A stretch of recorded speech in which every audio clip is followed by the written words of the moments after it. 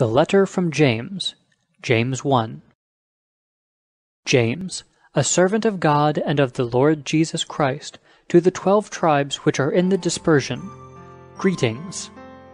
Count it all joy, my brothers, when you fall into various temptations, knowing that the testing of your faith produces endurance.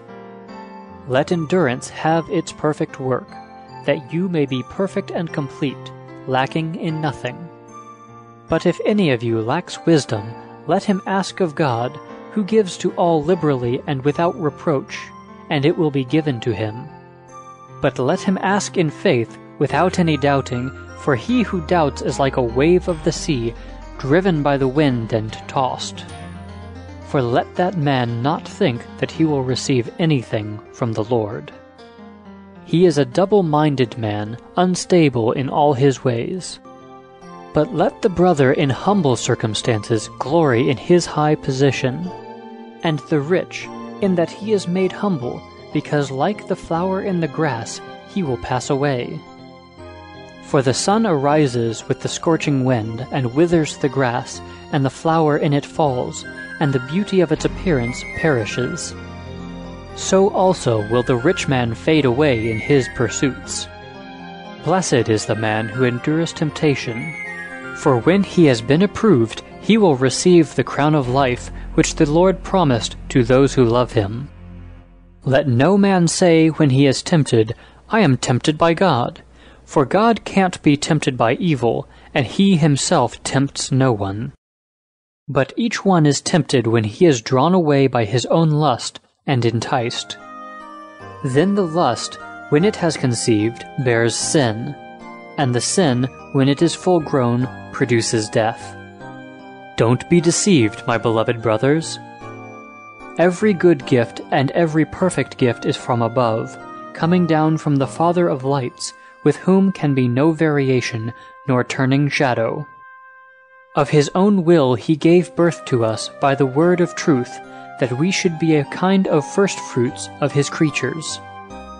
So then, my beloved brothers, let every man be swift to hear, slow to speak, and slow to anger.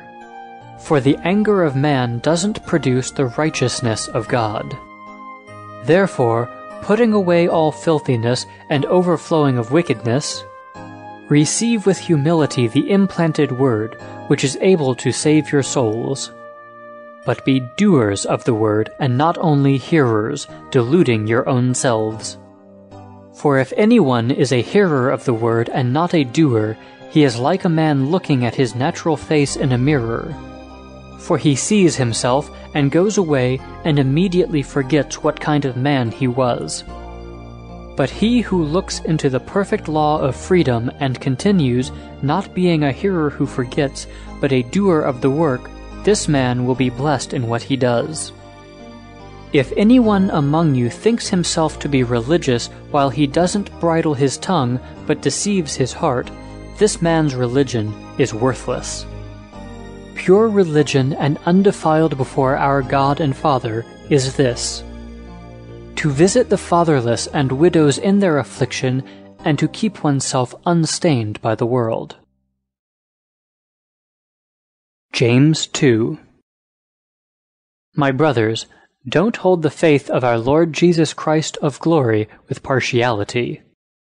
For if a man with a gold ring in fine clothing comes into your synagogue, and a poor man in filthy clothing also comes in, and you pay special attention to him who wears the fine clothing and say, Sit here in a good place, and you tell the poor man, Stand there, or Sit by my footstool, haven't you shown partiality among yourselves, and become judges with evil thoughts? Listen, my beloved brothers, didn't God choose those who are poor in this world to be rich in faith, and heirs of the kingdom which he promised to those who love him?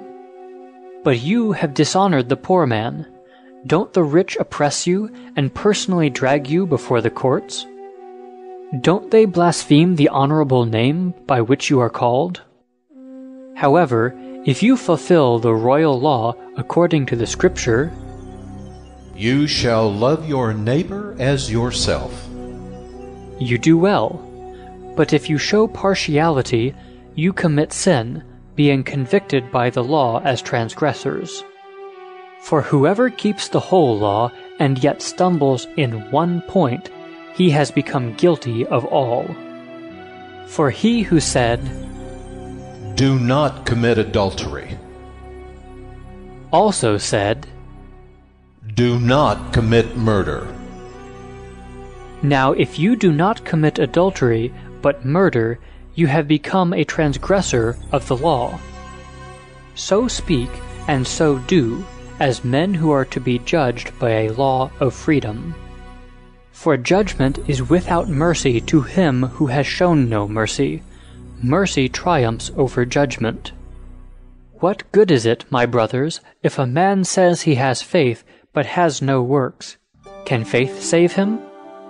And if a brother or sister is naked and in lack of daily food, and one of you tells them, "Go in peace, be warmed and filled," and yet you didn't give them the things the body needs, what good is it?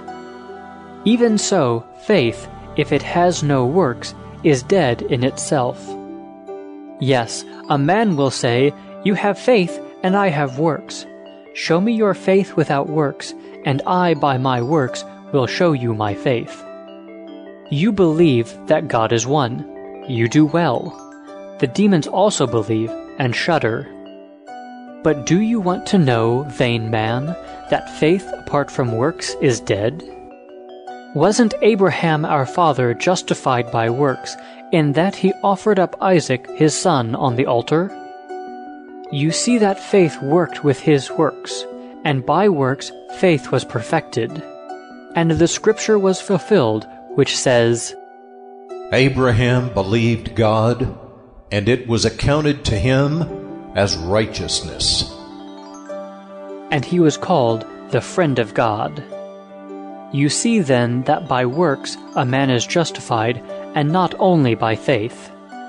In the same way, wasn't Rahab the prostitute also justified by works, in that she received the messengers and sent them out another way? For as the body apart from the spirit is dead, even so faith apart from works is dead. James 3. Let not many of you be teachers, my brothers, knowing that we will receive heavier judgment. For in many things we all stumble. If anyone doesn't stumble in word, the same is a perfect man, able to bridle the whole body also. Indeed, we put bits into the horses' mouths so that they may obey us, and we guide their whole body. Behold, the ships also, though they are so big and are driven by fierce winds, are yet guided by a very small rudder, wherever the pilot desires. So the tongue is also a little member, and boasts great things. See how a small fire can spread to a large forest. And the tongue is a fire. The world of iniquity among our members is the tongue, which defiles the whole body, and sets on fire the course of nature, and is set on fire by Gehenna. For every kind of animal, bird, creeping thing, and sea creature is tamed, and has been tamed by mankind. But nobody can tame the tongue. It is a restless evil, full of deadly poison. With it we bless our God and Father, and with it we curse men, who are made in the image of God. Out of the same mouth comes blessing and cursing. My brothers, these things ought not to be so. Does a spring send out from the same opening fresh and bitter water? Can a fig tree, my brothers, yield olives, or a vine figs? Thus no spring yields both salt water and fresh water. Who is wise and understanding among you? Let him show by his good conduct that his deeds are done in gentleness of wisdom. But if you have bitter jealousy and selfish ambition in your heart, don't boast and don't lie against the truth. This wisdom is not that which comes down from above, but is earthly, sensual, and demonic. For where jealousy and selfish ambition are, there is confusion and every evil deed. But the wisdom that is from above is first pure, then peaceful, gentle, reasonable, full of mercy and good fruits, without partiality and without hypocrisy. Now the fruit of righteousness is sown in peace by those who make peace. James 4. Where do wars and fightings among you come from? Don't they come from your pleasures that war in your members? You lust and don't have. You murder and covet and can't obtain. You fight and make war. You don't have because you don't ask. You ask and don't receive because you ask with wrong motives, so that you may spend it for your pleasures. You adulterers and adulteresses, don't you know that friendship with the world is hostility toward God? Whoever therefore wants to be a friend of the world makes himself an enemy of God. Or do you think that the Scripture says in vain, The Spirit who lives in us yearns jealously? But he gives more grace. Therefore it says, God resists the proud, but gives grace to the humble. Be subject therefore to God, but resist the devil, and he will flee from you. Draw near to God, and he will draw near to you. Cleanse your hands, you sinners, and purify your hearts, you double-minded. Lament, mourn, and weep. Let your laughter be turned to mourning, and your joy to gloom. Humble yourselves in the sight of the Lord, and he will exalt you. Don't speak against one another, brothers. He who speaks against a brother and judges his brother speaks against the law and judges the law. But if you judge the law, you are not a doer of the law, but a judge.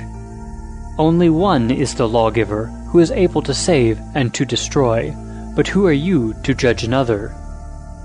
Come now, you who say, Today or tomorrow, let's go into this city and spend a year there, trade, and make a profit. Whereas you don't know what your life will be like tomorrow. For what is your life? For you are a vapor that appears for a little time and then vanishes away. For you ought to say, If the Lord wills, we will both live and do this or that. But now you glory in your boasting. All such boasting is evil.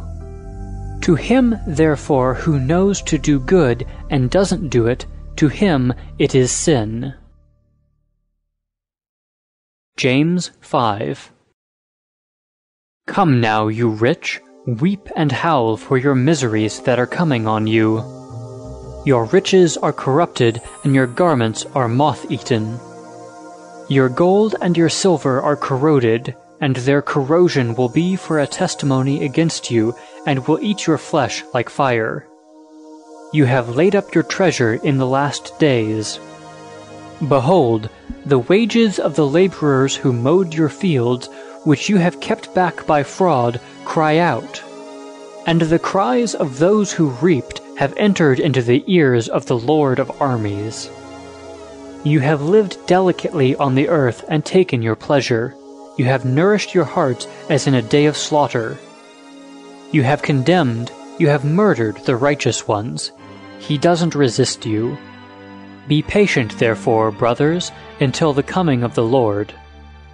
Behold, the farmer waits for the precious fruit of the earth, being patient over it, until it receives the early and late rain. You also be patient. Establish your hearts, for the coming of the Lord is at hand. Don't grumble, brothers, against one another, so that you won't be judged. Behold, the judge stands at the door. Take, brothers, for an example of suffering and of patience, the prophets who spoke in the name of the Lord. Behold, we call them blessed who endured. You have heard of the patience of Job, and have seen the Lord in the outcome, and how the Lord is full of compassion and mercy. But above all things, my brothers, don't swear, not by heaven, or by the earth, or by any other oath. But let your yes be yes, and your no, no, so that you don't fall into hypocrisy. Is any among you suffering? Let him pray. Is any cheerful? Let him sing praises. Is any among you sick? Let him call for the elders of the assembly, and let them pray over him, anointing him with oil in the name of the Lord. And the prayer of faith will heal him who is sick, and the Lord will raise him up. If he has committed sins, he will be forgiven. Confess your offenses to one another, and pray for one another, that you may be healed. The insistent prayer of a righteous person is powerfully effective. Elijah was a man with a nature like ours, and he prayed earnestly that it might not rain, and it didn't rain on the earth for 3 years and 6 months. He prayed again, and the sky gave rain, and the earth produced its fruit. Brothers, if any among you wanders from the truth, and someone turns him back, let him know that he who turns a sinner from the error of his way will save a soul from death and will cover a multitude of sins.